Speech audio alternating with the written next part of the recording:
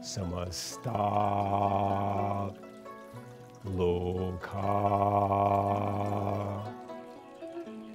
The book Yoga, Karma, and Rebirth, A Brief History and Philosophy, takes up the philosophies and abstract psychologies that were developed in ancient and classical India surrounding and interpreting, motivated by yoga practices and the experiences to which they lead. Self-discovery, new parts of our bodies, and the more advanced practices lead to a very deep kind of self-discovery. Another important theme, central theme in all yoga philosophies is self-determination, the power of consciousness to control its instruments, and determination of mind over matter, instead of, as we get in academic psychology, matter over mind, the brain determining consciousness.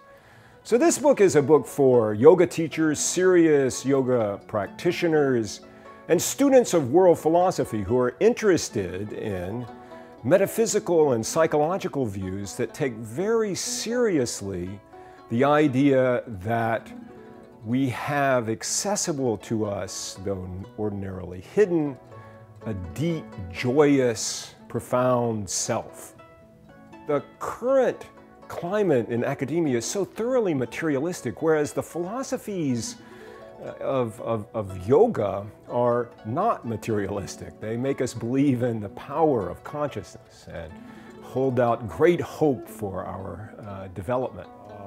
Samasta Sukhino Bhavantu. That means may all the worlds in all their entirety be happy. Om Shanti. Namaste. Namaste.